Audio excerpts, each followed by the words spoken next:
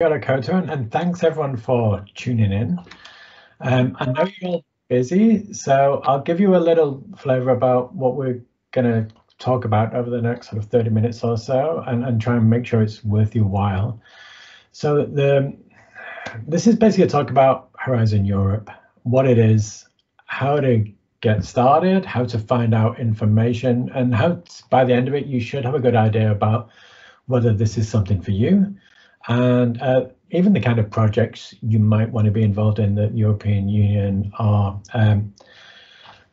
have forthcoming later in 2024. So I'll get right into it. It'll probably be about 25 minutes talk, 20 minutes, and then we've got time for just an open Q&A about everything. So by the end of 25 minutes, you should have a good idea about Horizon Europe. And then if there's any sort of follow-up or further chats around particular projects or what to get next or more in-depth stuff, I'm happy to do follow-ups with anyone or any particular groups. So I'm just going to share my screen. Hopefully you can see that okay. Okay, what is Horizon Europe? Horizon Europe is basically the big pot of money that the EU use for research. It's around 97 billion euros, and that's over a 6-year period from 2021 to 2027. And New Zealand actually bought into this project or pot of money, this program of works halfway through. So in sort of mid-2023, we had a trade agreement, and this was part of it. And it was partly a result of the Green Paper on the research and innovation system in New Zealand, which recommended more internationalization.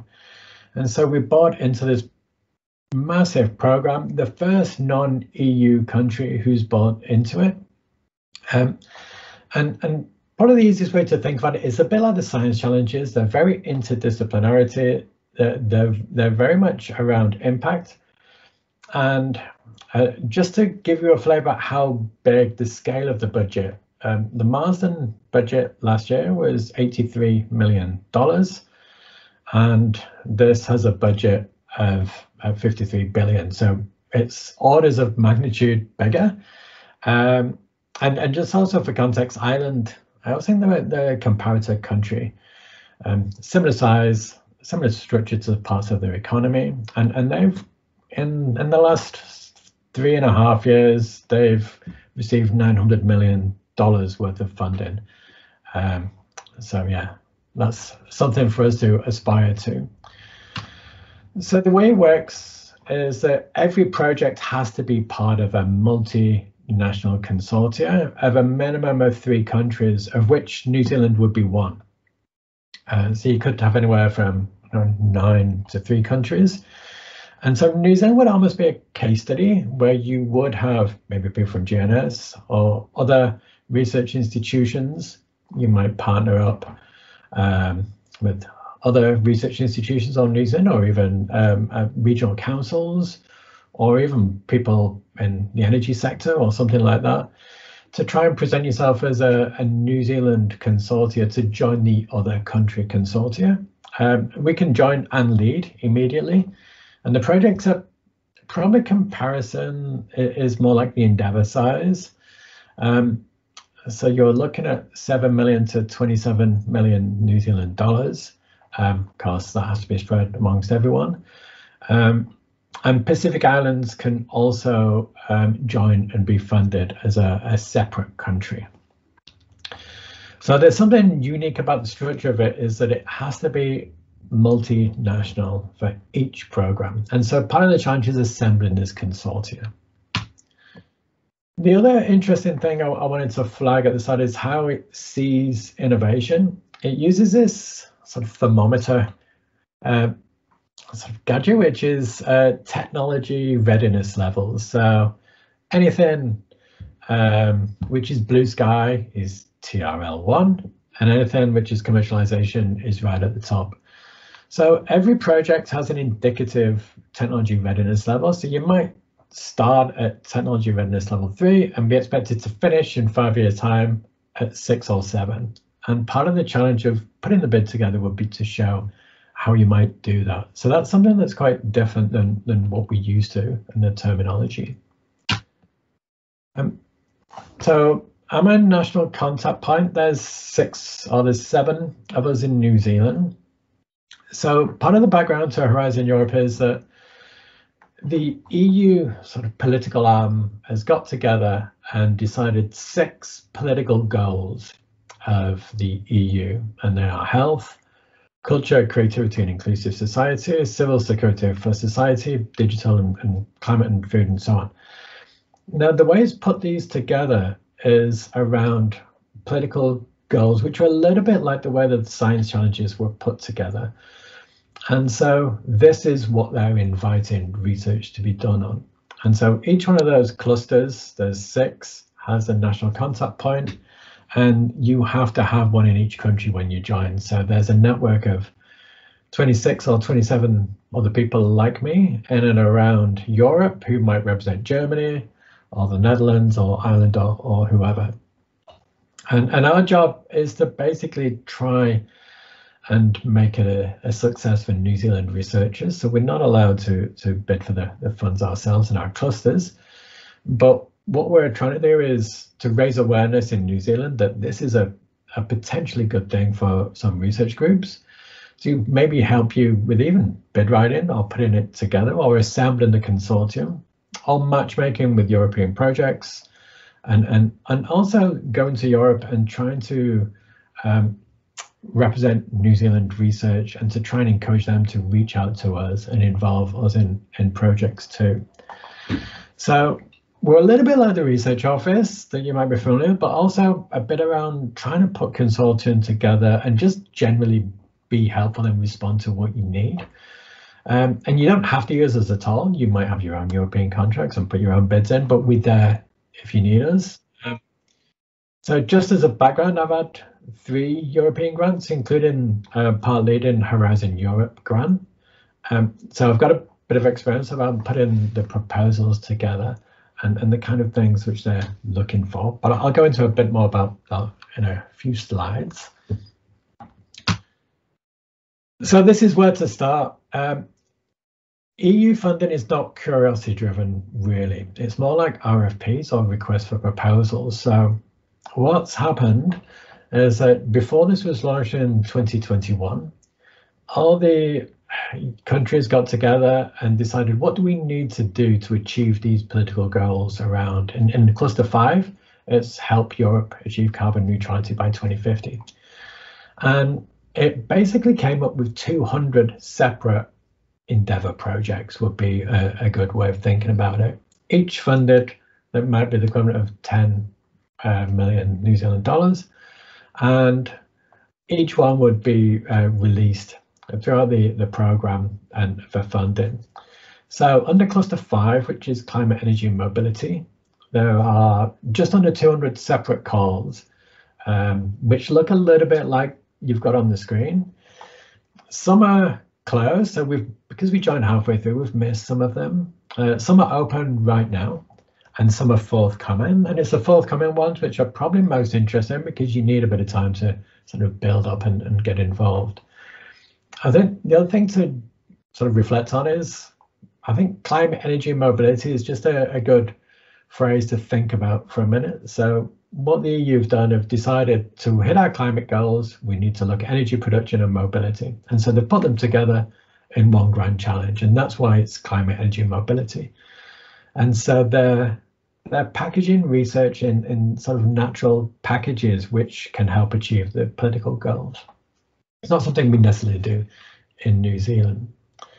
So because you're all in front of your screens now, one thing you can do immediately is just Google EU Horizon Europe funding portal, and you'll end up on a screen which is a little bit like the one on your right. And this is where you start, really, because the difficulty is find out what they're funding, when, what's been and gone in all the thousands of requests for proposals they've got.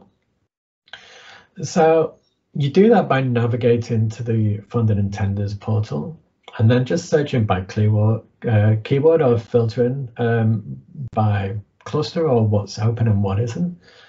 I've put on the links on the slides, which I'm happy to circulate afterwards, because there's the big cluster 5 list of 200 projects on that PDF link at the top, which is 540 pages. Some have been and gone, and some are yet to come, but it's actually really useful because you get some great ideas for your next smart idea or endeavor, even if you're not going to get involved in Horizon Europe, because some of the projects look really cool. So if you're on the portal and you're trying to navigate, it ends up looking a little bit like this. So I've just filtered that. I did that this morning. So this is some live projects. I filtered by Horizon Europe as a funding aspect because they have various programs that aren't Horizon Europe. And then because I know the audience is GNS, I've actually filtered around disaster resilience, which is probably more cluster 3 than cluster 5, but I'm happy to talk about that as well because I'm sort of familiar with that kind of thing. So if you go on the portal, try and filter and have a play around, you'll end up with a list of calls. And this is basically your gateway to just getting started with Horizon Europe. So if you can do that, and now I'm going to click on the open topic. So open topics, they're pretty rare, but they're much more open and curiosity driven than the previous calls, which are very, very specific. But this one opens on the 27th of June, and the deadline for proposals is the 21st of November this year. So I thought it might be useful just to show you something that's forthcoming, so you could maybe get excited and see if it's something for you. So when you click on the link, you get, it's just a very short sort of web portal, probably about the equivalent of a 2-pager and how we might understand research. And it tells you the budget. The budget for this one is 5 million euros, and it tells you how many projects it's going to fund, which is 1. So they're just going to fund the best one out of the ones that get submitted. And then if you sort of scroll your screen down, it looks a bit like this. So this is how directed it is. It tells you the outcomes for each call that it expects to achieve. And this is not just maybe the New Zealand partners, this is everyone. So by the end of the project, you will have achieved the following. And then if you scroll down a bit further, it tells you a little bit more specifically about exactly what it wants. So I find this really, I found this really useful as somebody writes proposals and bids, because it tells you exactly what they're looking for. It gives you the keywords. It even gives you really insights into the kind of impacts and for whom that it's looking for by the end of it, which then allows you to think about, well, what partners do we need to get involved and what capabilities do we need to develop? So it's actually very, very directed. And because it's seen to achieve these political goals. So just have a play around with the portal and just get used to the idea of filtering by sort of open or forthcoming, and you'll have an idea about what's in train and what could be a possible project for you or your project team to explore and maybe try and reach out to contacts in Europe to get involved with. I should say we can lead these bids in the same way that we can lead a New Zealand bid. It's just a bit more work, as leading bids often is. But there's scope with some, I don't know, maybe recycling unsuccessful previous proposals could be recycled within here as well. So this is another way that you could think about doing more with those ideas that haven't yet found their home. The other difficulty we're finding is that, like I said, you can either lead a project, in which case you will be inundated with probably people who are keen to be involved in Europe, or you can try and get involved in an existing consortia or consortium that's being put together. We're still working how best to do this and trying to think what's successful. Each project page has that aspect that I've circled on the screen, which is a partner search announcement. And so you can add yourself to that. So the only constraint is it should be really done on an institutional basis. So they don't want thousands of individuals getting involved. But say if there's someone at GNS who's keen to this, then you could communicate to the research office at GNS and ask if they could post something on behalf of the institution. And you don't get a lot of room. It looks a little bit like the other two screenshots. So there's, I think University of Tartu is in Finland, and they're advertising their expertise in the hope that someone's going to pick them and invite them to a consortium. So we've done this with a few things so far. So we're not quite sure how effective it is, but that's the official way by which people try and network. There's also our own ways of networking. We've got quite an international workforce in New Zealand, and we write with a lot of international collaborations and partners as well. The other thing which I think is, well, there's two things which are really interesting. The first one is you can actually register as an expert on the same funding portal. You can click on it, and it's the equivalent of being an MBIE assessor, Marsden assessor, or just being on the pool of reviewers. So you can do that. It's very simple and straightforward. So the idea is you might get sent proposals to review, and the process of reviewing will really upskill you into what good might look like for your own proposals. So there's I think in particular, new entrants to Horizon Europe could get quite a lot out of that. I think the second thing that's interesting is that it's good for PBRF full stop, because you are an international reviewer of international projects, and it's so it can provide benefit in that way. So recommending people might register on that website as a reviewer, as an expert, and that might help us in the long run. The other thing to look at, and this is really interesting, it's a website called Cordis. I've put the website on the screen, but you could just Google Cordis EU. Cordis is the big repository of everything the EU has funded, and the very sort of quick outcomes and dissemination activity that's maybe videos or podcasts or targeted outreach, so that each project will be expected to produce ways of communicating and disseminating the science, and then that gets captured by Cordis. So this is really good for a few reasons. So you can just go on Cordis and you can type in your particular keyword you're keen on, and you get to see who's working in your area in Europe that you might want to reach out to. You also get to see what European funding councils have funded in your research area, which is just a great way to generate ideas for your next proposal anyway. And you also get to see how they communicate science. And from looking through some of those already, there's some real innovation that you could bring and put in your next research proposal, even if it's not a Horizon Europe proposal. Each Horizon Europe tends to have a work package around dissemination and outreach and impact. And so some of their thinking is quite advanced. For example, they have 9 impact pathways that each proposal should explain how they're going to hit. So you've got the traditional ones we're familiar with, the academic papers, but there's also different ones around societal or policy impacts. And so the way that they do impact is a little bit different than what we've done it so far in New Zealand. Just a couple of slides left now, and then we'll sort of open up. I've got into some stats on the success rate, just to give you an idea about whether it's worth your time. Success rate from Marsden is around 13%, Endeavour's around 16%. Cluster 5, which is the one that the meetings I've been attending, has a success rate of 21%, so 50% more than Marsden.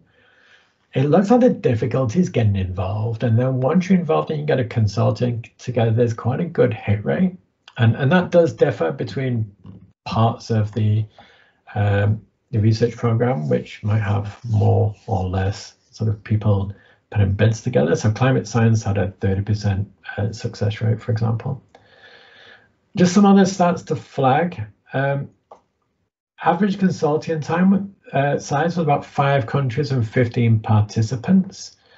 And they had quite a high proportion of participants who were industry or small and medium-sized enterprises. And I think it's a pathway to impact, sort of encourages that kind of partnerships.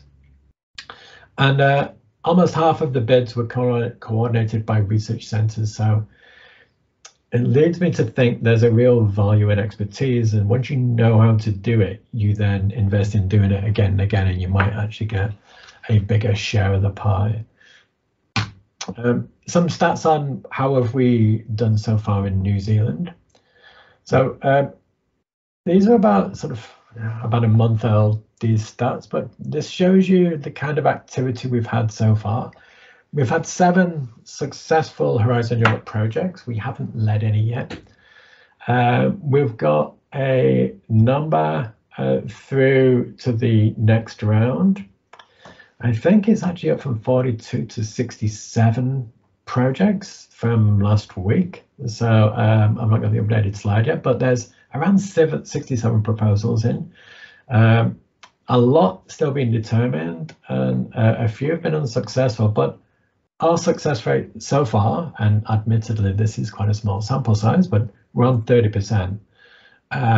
So we've got quite a good hit rate once we're getting in, and we don't quite know why. We don't know whether it is just a small sample size, or there's anything about the novelty of New Zealand which is influencing reviewers, or whether maybe we're actually quite good at writing research proposals, which could be it. We've got quite a competitive sort of domestic process which might have held our skills.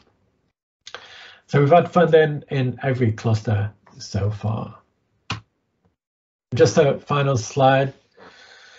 MBIE has a mailing list about Horizon Europe, so you can just click on that, put in your details to receive updates. I think the other thing to mention is we've got some soundings over which other countries on the verge of joining. So New Zealand was the first non-EU country to join as if we were an EU country. And Canada is just going through the same process, and later this year Canada should be in a similar position to New Zealand, and I hear that South Korea might be the next cab off the rank. Think about how you might reach out to partners in Europe, whether it's just an email to people you work with saying, hey, we can partner on Horizon Europe projects now. I've seen this is coming up. Is there any interest? And we're trying to work out how to do that as a country as well, whether we send delegations to try and represent New Zealand science and what we got at, or whether there's something we can do to try and enable the sector to do that more effectively. So I'm going to end there, and then we can just open up for any questions. I've just got a couple of slides. I'm just going to the one that I'm going to just send through, and these can be shared. This is interesting because it's how they assess proposals. There's just 3 aspects, and you get scored out of a sort of 5 each. And you need to get above a certain quality threshold on all 3. And there's a domestic top-ups scheme, which I don't necessarily need to go into unless there's any questions, but basically it should be a similar kind of overhead and funding system that what we're familiar with is the end result. And these is just of interest. These are the 9 impact pathways that the EU expert projects to deliver on. And this is, I find it interesting because it shows you the nature of the consortium you might want to assemble might be slightly different than some that we might put in some of our other programs so far. Okay, I'm going to stop sharing that, and then hopefully we can just have a general chat. I don't know whether there's conversations in the chat or how we're going to field the questions, but feel free to put the questions in the chat and I'll just try and go through them. In terms of consortia, do all consortia partners need to have joined similar to New Zealand? No, but they, you can join anyone from any country can join an EU project. They just don't receive the money. Is a simple way to put it. So we're eligible to receive all the money, and so the consortium partners, everyone within New Zealand is eligible to receive all the money from Horizon Europe.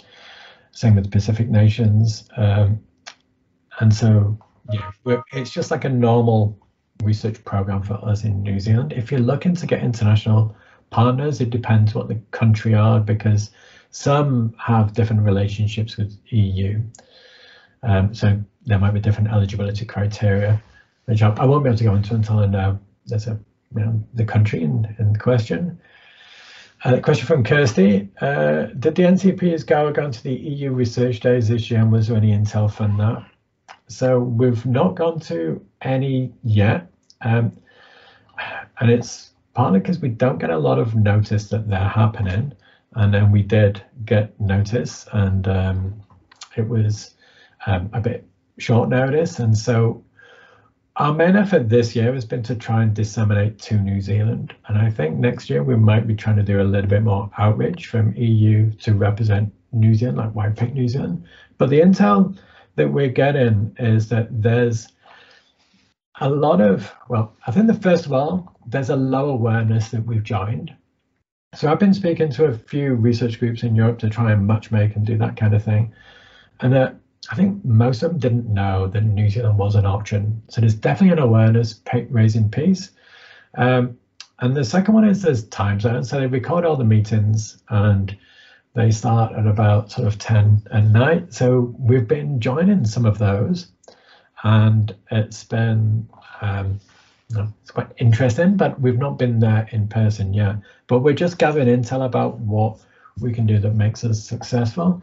So, I mean, the talk to GNS is a really good one, because we're really, really good at things around disaster resilience. The number of perils that we are subjected to in Aotearoa, and the our earthquake knowledge, landslips, tsunami, all those kinds of things would be of real value to Europe. Same, we have our access to Antarctic research, for example, and so there's a lot of things we think we can offer.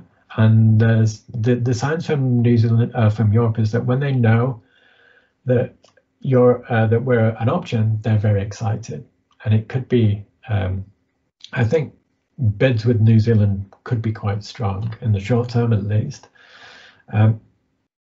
We also have advantages just around, there's disadvantages around time zones, of course, but it also means we can have meetings in summer when it's their winter, or we have double growing seasons, for example, if we're going to do crop testing or things like that.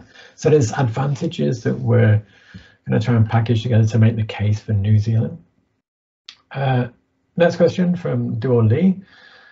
Seismologist, I'm wondering when an earthquake-related call starts. So there's earthquake, well, there's disaster resilience, and I've not checked for earthquake as a keyword, but they might be out already. So the advice is to navigate to the EU Horizon Europe Funded and Tenders portal. I think it might be earlier in the chat.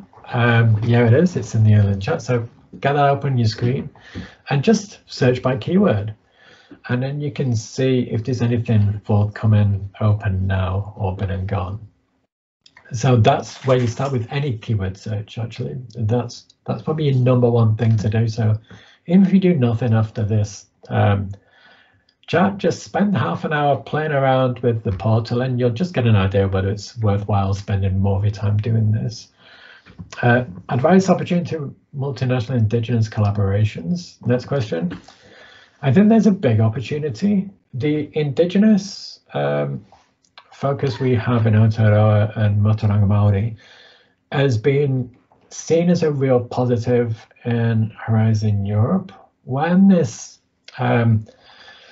was signed and put through the European Parliament, it was actually introduced, someone spoke in Te Reo, and I think it's the first time that Te Reo has been spoken in an international parliament by a non-New Zealand citizen or non-native speakers. So there's a real opportunity for us to engage in that because we are quite advanced in that. There are indigenous research in Europe. So you've got the Sami peoples around northern Scandinavia, for example. And so there's definitely, and also if Canada come on board as well. So there's definitely opportunities for us to show quite a different way of looking at research that could be really good in a multinational consortium where essentially each country is trying to look at the similar problem and maybe different pathways to get towards the outcomes that you're trying to deliver. Question was related to Pacific Island partners, which have already joined or are eligible. So the Pacific Island partners were always able to join Horizon Europe, and it's partly because of their developing sort of country status from an economic perspective.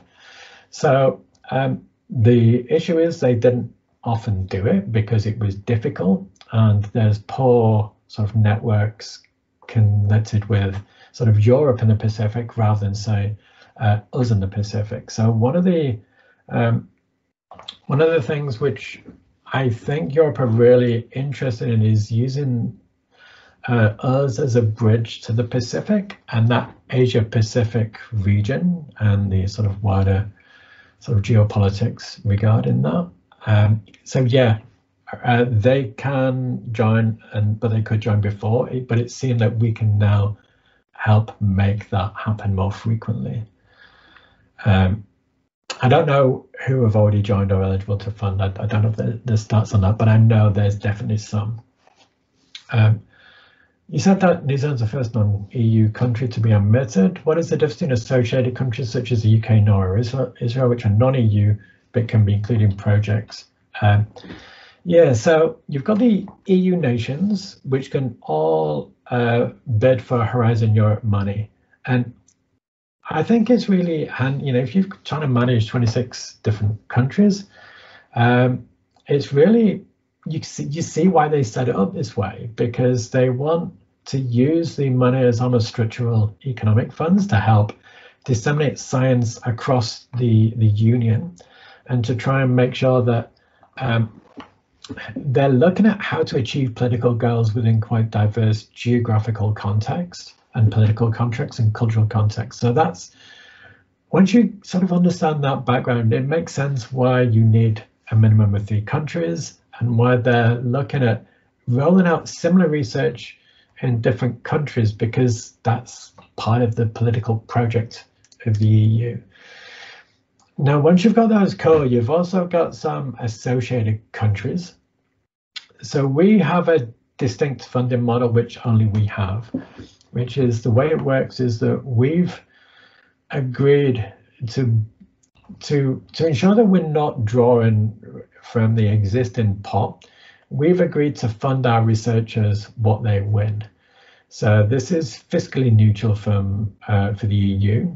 So if you win $1 million, that money comes from the New Zealand government, even though it might be paid by Horizon Europe. New Zealand government gets an invoice for what we fund.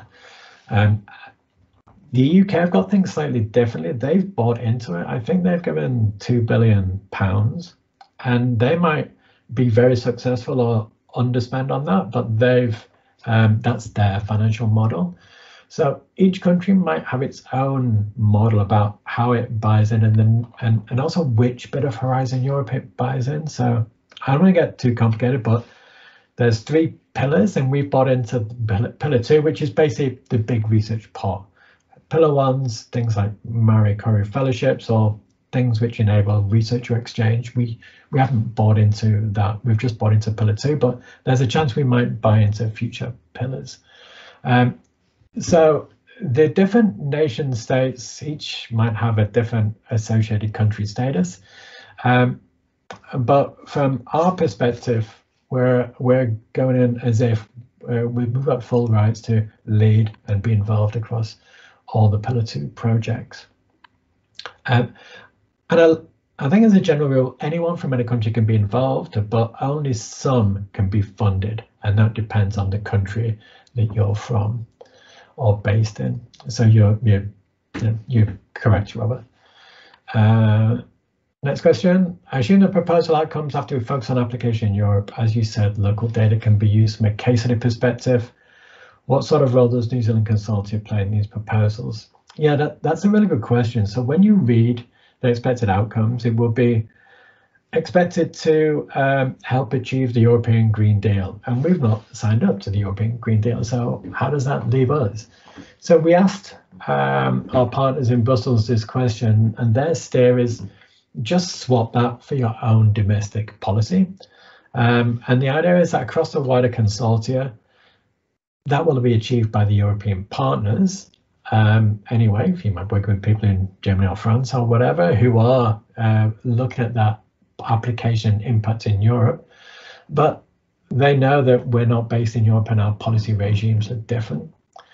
And so I think the idea is talking about, even if it's not the specific policy or legislation that they're referring to show how we understand processes of change, the application of science to policy, for example, and all those kind of wider transferable aspects where it doesn't quite matter which country we're in, it's still going to be as valuable for the project as a whole.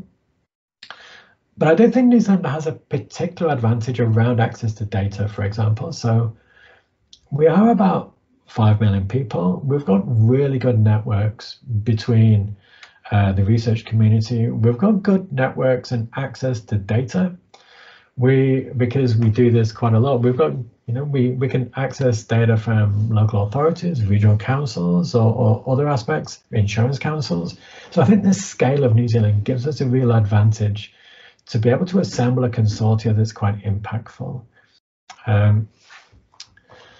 So I don't know whether I can say usually what sort of role does we play in these proposals, other than we add to the whole, and when we're not expected to deliver the entire thing, but we're meant to just add to it. Okay, next question. Do you know of any New Zealand research providers that are planning to lead a consortium application? Has that happened yet? Yes, I do.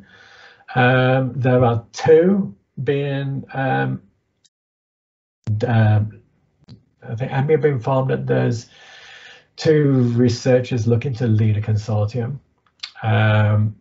And it's not happened, well, it's not happened yet, but it's in train, so it's not been submitted.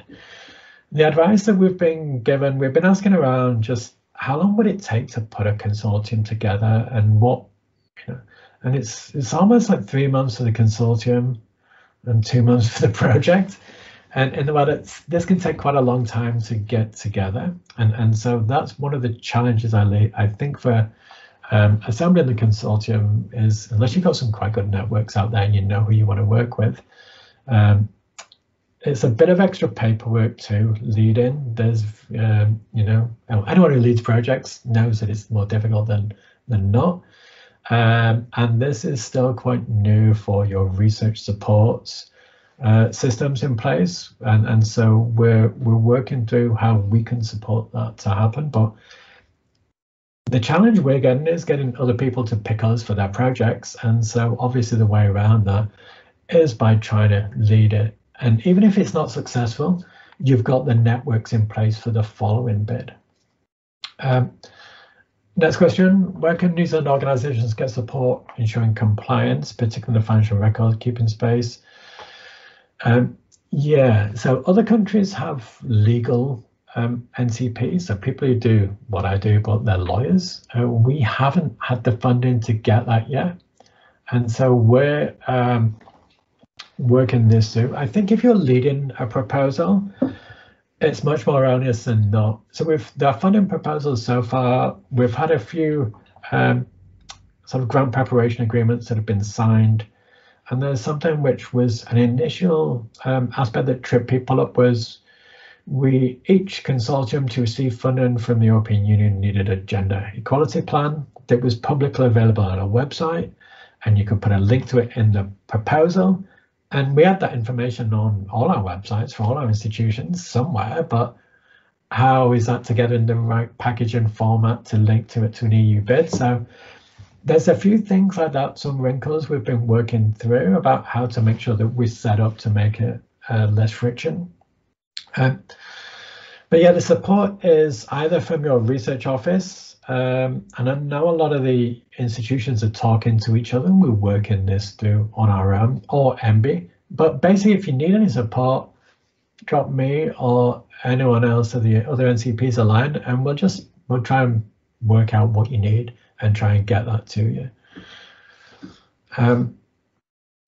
Next question. Current conversations with others we follow up for NSCs and Canadian links. Yeah, we're going to get the plug's going to be pulled on the science challenges soon. So this could be really good timing for what next for some of those consortia. Canada will probably be part of it in the second half of this year would be my best guess. And I think Canada with the Indigenous sort of context as well would be a really interesting partner for some of our Indigenous researchers in ways that maybe the EU haven't engaged with so far, because it's a different cultural context over there. Okay, a search on biochar pulls from the native results. How would you search this sublist? Okay, you'll probably need to, there's a filter box which is forthcoming, closed, and open. Find that, and if you click it on open and forthcoming, it will probably go down to about 10% of that, or maybe less. If that's not the thing, you've searched EU-wide rather than Horizon Europe, I suspect, because there's multiple programs which they can access through this funding portal. So hopefully that works for you.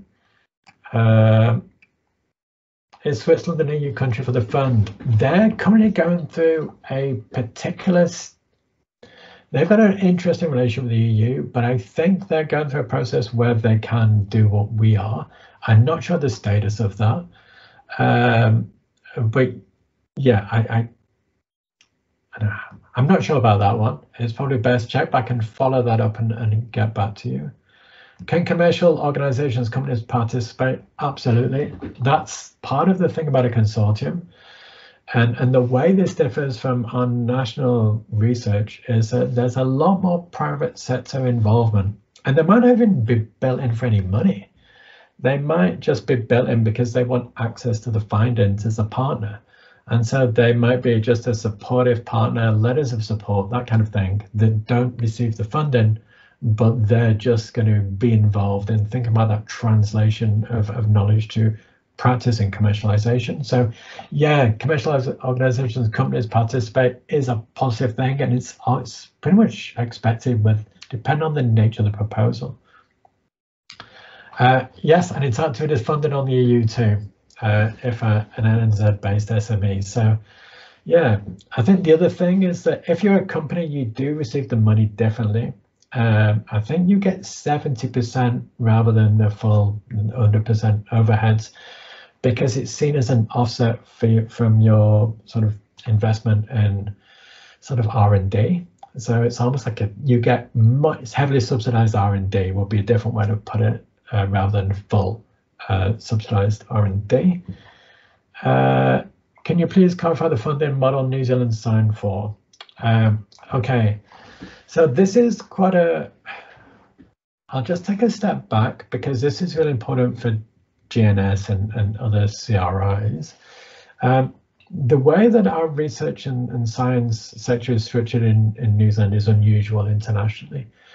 We have a high proportion of overheads on our research projects, which in effect subsidizes the OPEX of organizations rather than is entirely captured by the research.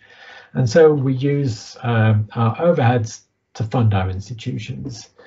EU said we don't do it that way. We have a maximum of 30% overheads that we tend to do.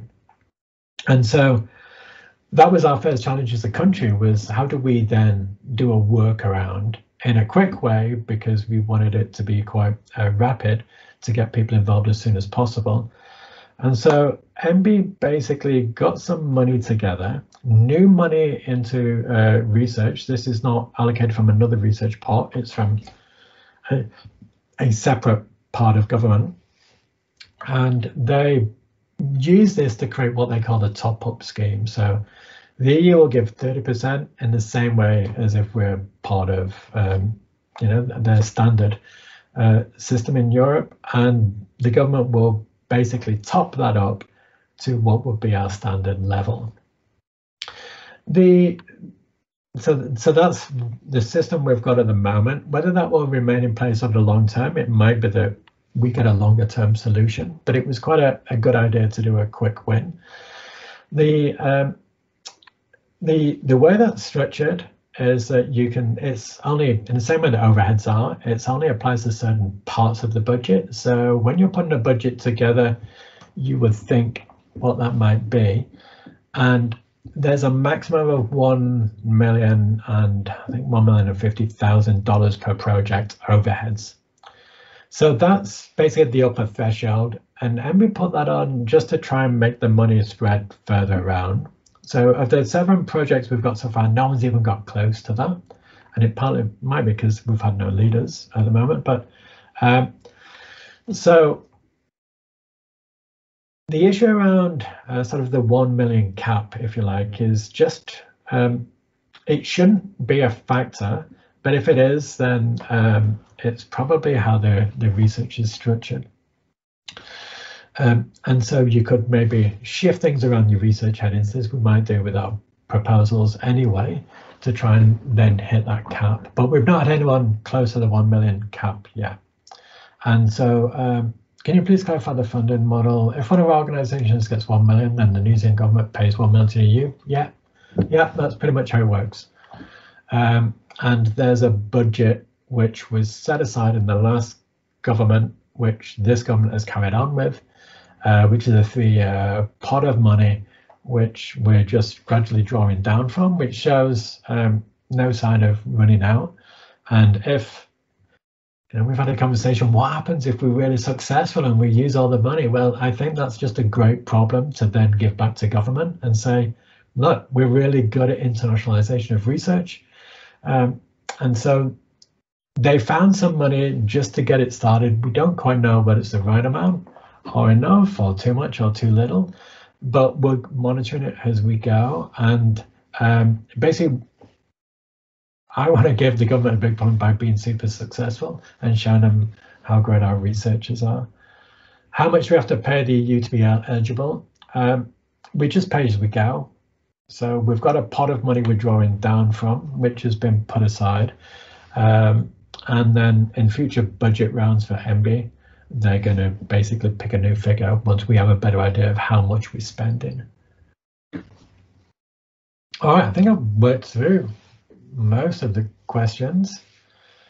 If there's any more, I'll put them in. But in the meantime, I'll just tie up by saying, I think it's a really interesting new opportunity for us. It might not be for everyone, but it's worth spending a few hours just having a play around with the portal or having a play around with Cordis and having to see whether, just getting those research ideas is not a bad use of time, even if you never put a funding proposal together for Europe.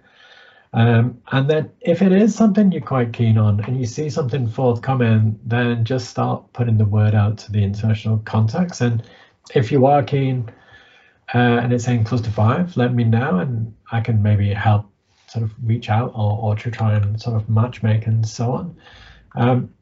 But yeah, what would be really good if you see something forthcoming and just think, well, maybe in the next few years, maybe not now because I'm tied down with all this stuff because we're all busy. But I'd really be keen to get involved in a Horizon Europe proposal in 25 or 26 and give yourself a run in.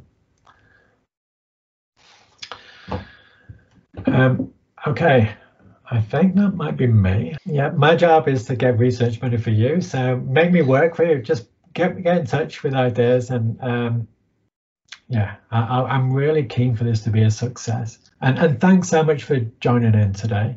And yeah, feel free to keep in touch or send me an email.